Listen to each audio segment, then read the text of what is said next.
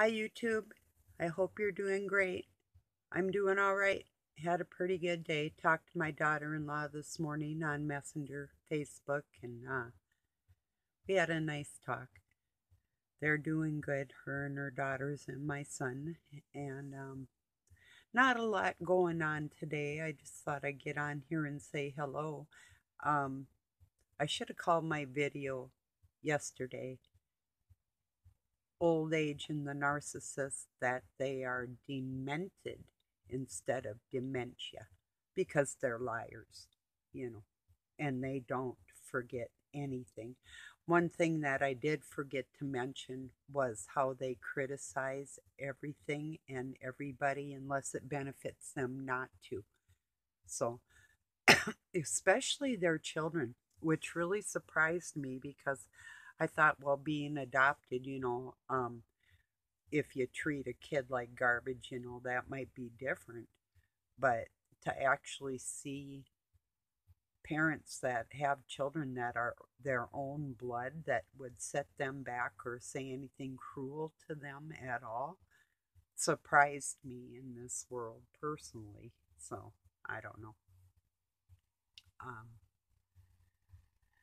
yeah, so that's about what's going on in my world. Not much. Well, I did separate a bunch of tomato plants that I had brought in. Some of them were growing together.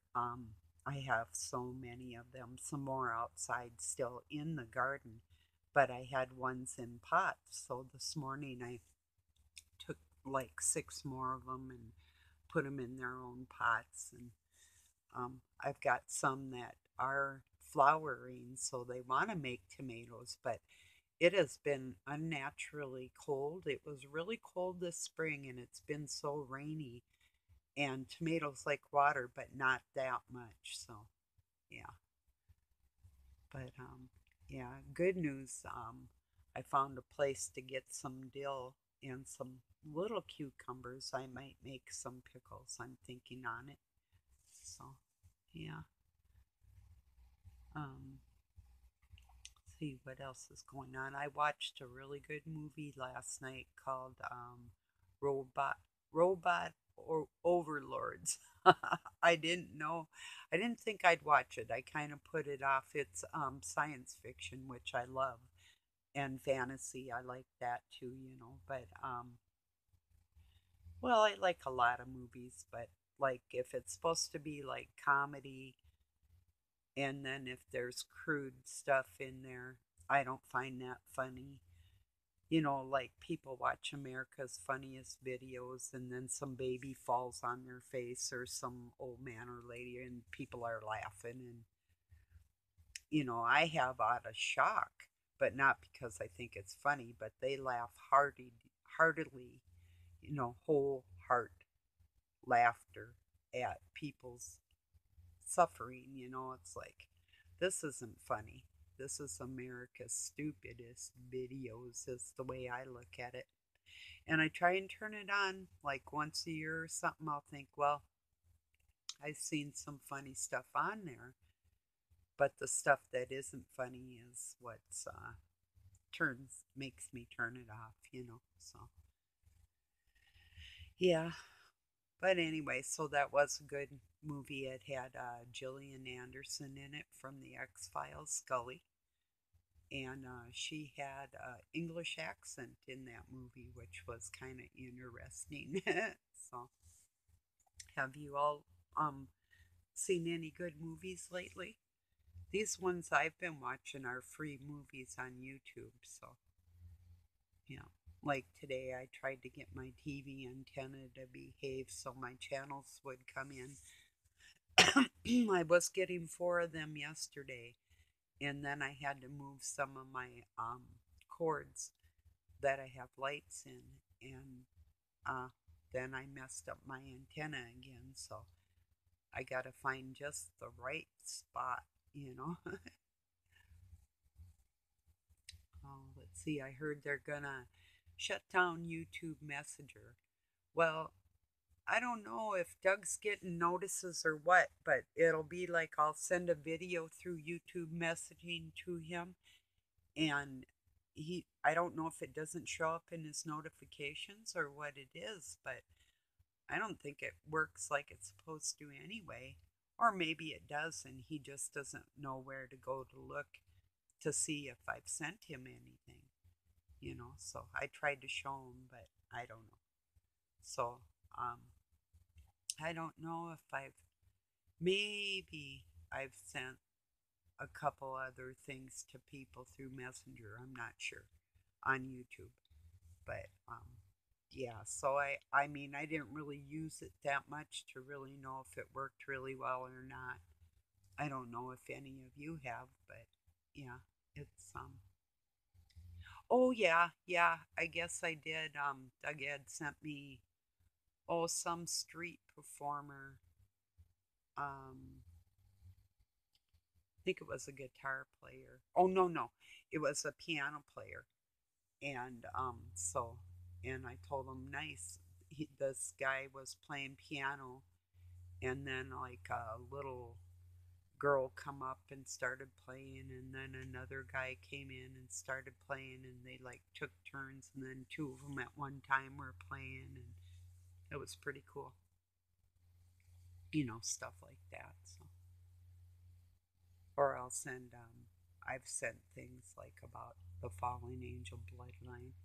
And, angel is a loose term for that anyway, not really maybe the proper term, you know. So, anyway, well, yeah, if angel means messenger and they're fallen angel, what are they a messenger of, you know? So, oh, it's like I was watching Robin's Hood and he was talking about, well, he had Jonathan Kleck on there, and Kleck thinks he's like real Christian. Well, whatever, whatever that means. Um, excuse me. Loving God and actually sounding like that might be a couple different ways of doing that, but he said something about having something written on his butt. And I wrote on Robin's channel, it's like, what he's got written on his butt. Satan said, take a seat, signed Satan. That's all he's got written on his butt. What a way to talk, you know. So anyway, it's just this crass type of language that these certain type of, well, narcissistic personalities, you either are or you aren't, nowadays. Yeah, you're either good or bad. Good people strive to be better. Bad people think they're already good enough. So, excuse me. So, anyway. Oh, I bet people that have to go to work are really glad the week's over unless you work weekends, which I used to do a lot. And I'd work nights too. And I kind of liked that when I was with the kids' dad working nights. Then I wouldn't need a babysitter. So that was kind of nice.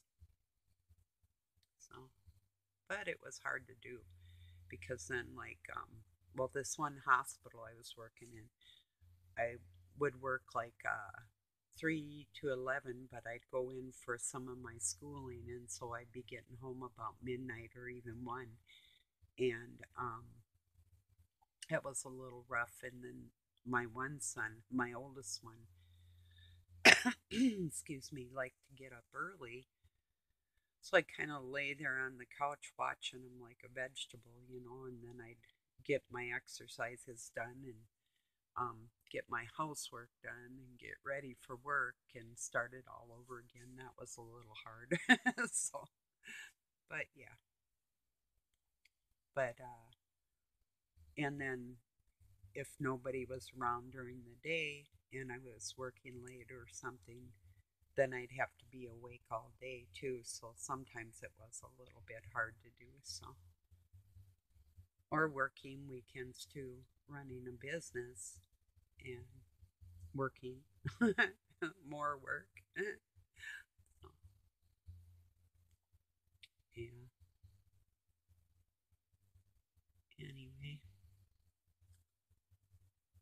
I don't know. That's probably about all that's on my mind.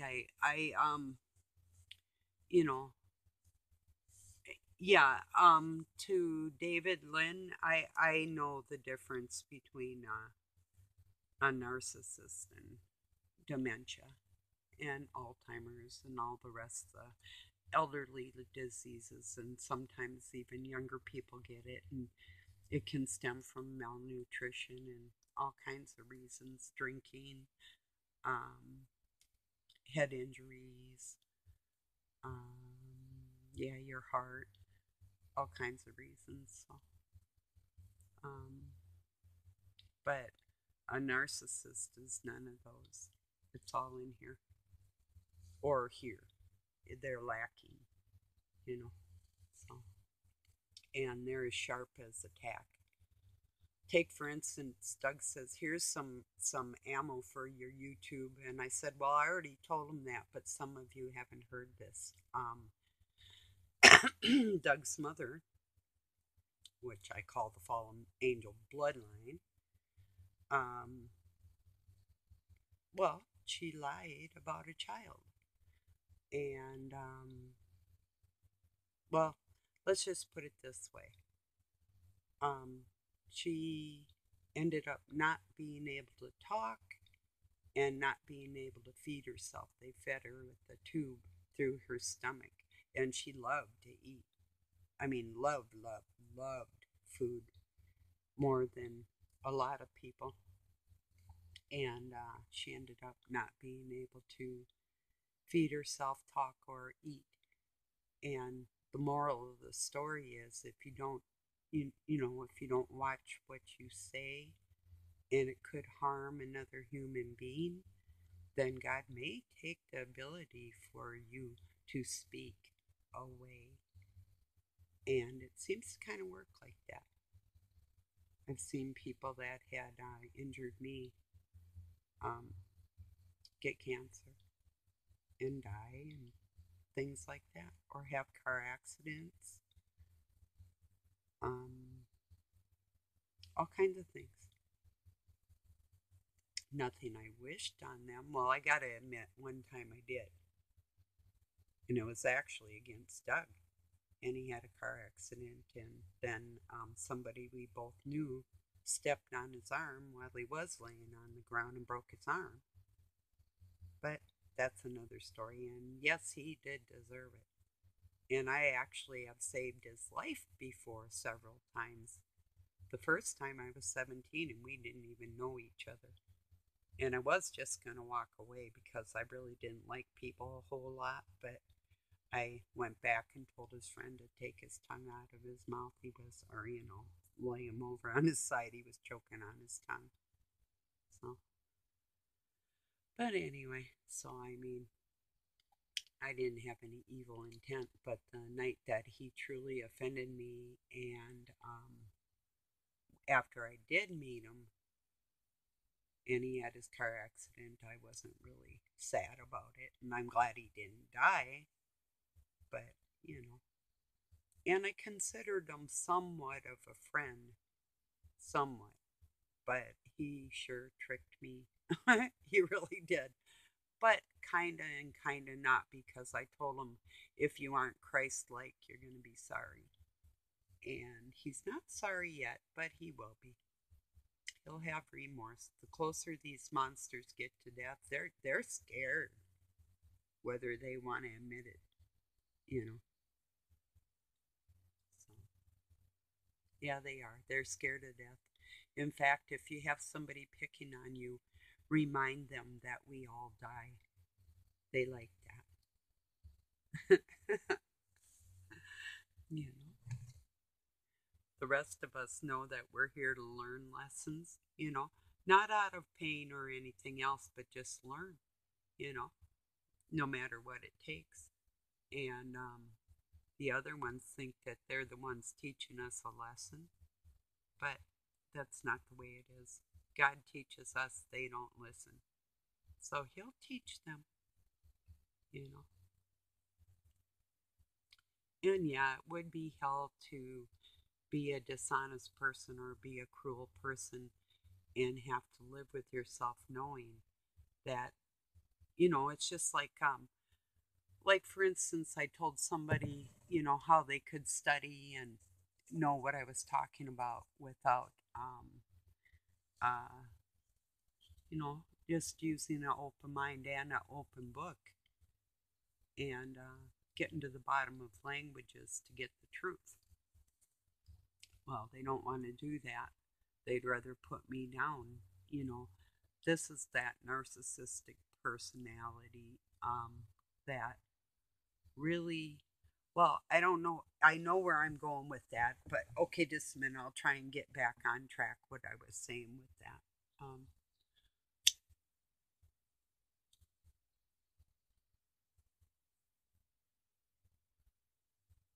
they really are lazy learners. They don't want to. They don't want to. They don't think. They think they know everything enough where they don't ask for God's guidance and they don't want to learn. They really don't. It seems like people that have God in their heart, you strive to know more. Um, there's a drive inside of you. It's like that's why I do so many things because I want to learn. I want to, it's like learning another language or learning how to cook something new or working on a car or whatever it is, playing chess or, whatever. Um, you know, that's just, uh, oh, I don't know. Or, playing instruments, learning a new instrument. I mean, I play a little bit of piano, but I want to play a little more, so I'll have to study, you know, so, but another day.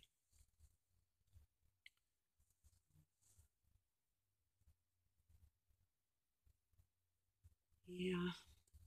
I'll let this go. I don't really know what more I could say on the people that, I mean, you can give them proof, but if they're too lazy to and would rather argue with you about a point that they don't know anything about, I can make my point, I can give them evidence, and they don't care.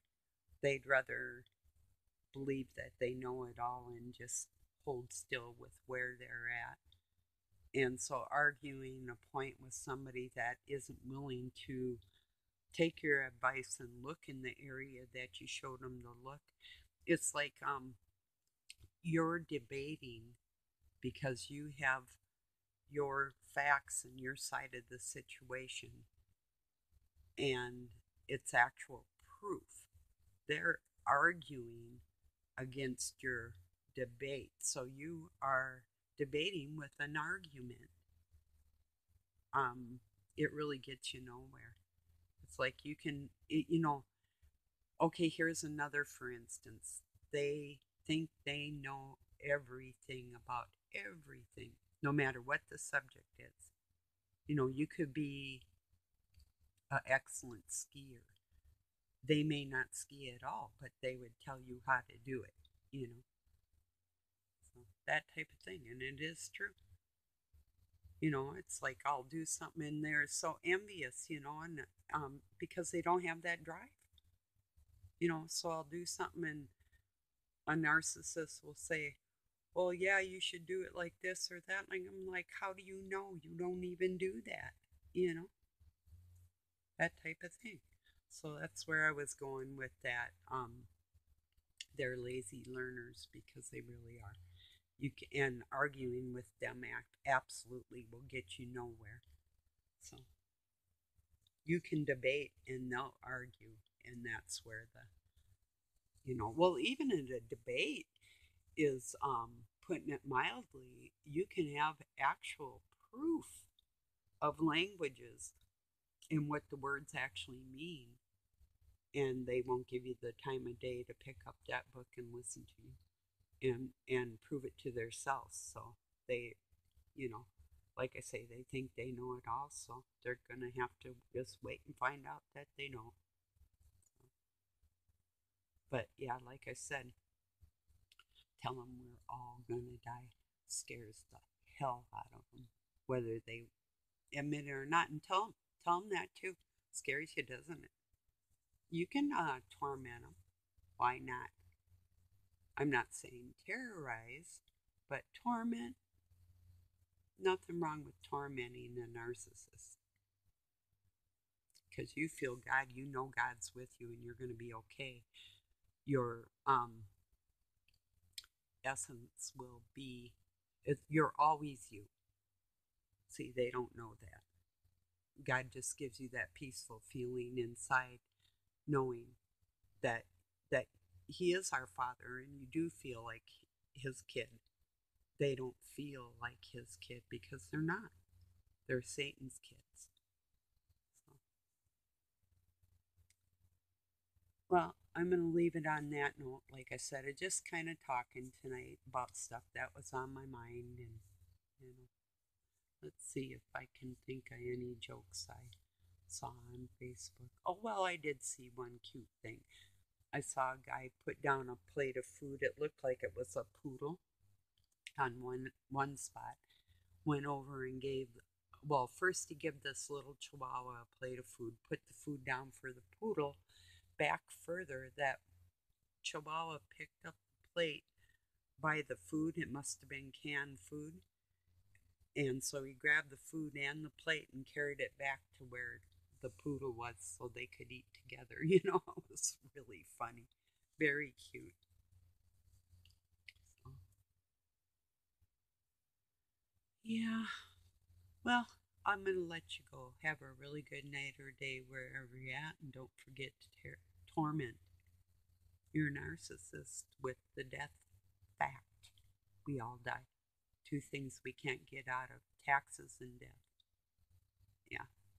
And if you have a good accountant or you can do your own books real well, you might get out of your taxes too, legally. So, yeah. So, it pays to be smart. That's what God said too, you know. If you know how to account for things, you won't be taxed. So, peace, everybody. Have a good night or day.